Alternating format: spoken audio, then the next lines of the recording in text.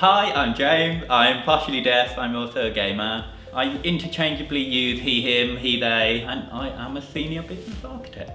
Toward the later years of schooling, I had no idea what I want to do. I still don't, to some degree. I did know that I wanted to do full-time education. I really wanted to do politics, but I wasn't that great at history. So my mom kind of gave me the advice, you can do politics, but you have to do analytical, scientific subject. Balance something you like with something that you're good at. So politics and economics was my degree choice at the University of Leeds.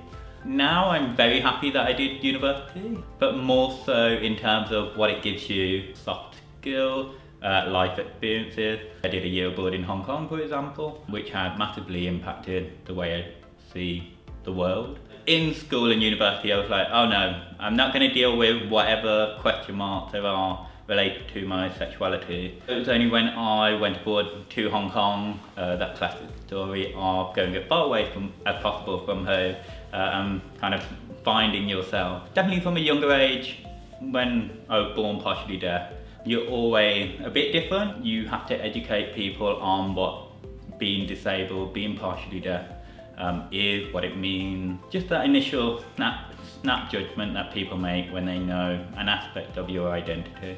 When I left university, I did have some questions relating to how will I deal with the transition. I initially wanted to look at opportunities that could allow me to continue to explore, definitely on a global scale. So I literally Googled global graduate scheme, and then Aviva came up as one of the options.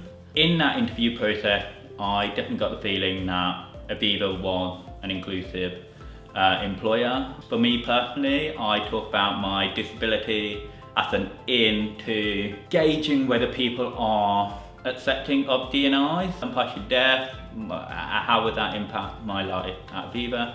I got good reassurances. Coming out at work has impacted just my behaviour, my mentality. If I looked at the first 5 months of being scared to come out, you just waste so much mental effort and energy. Will I be seen as the gay one or the deaf one? However, these days, I just bring it up in everyday conversation.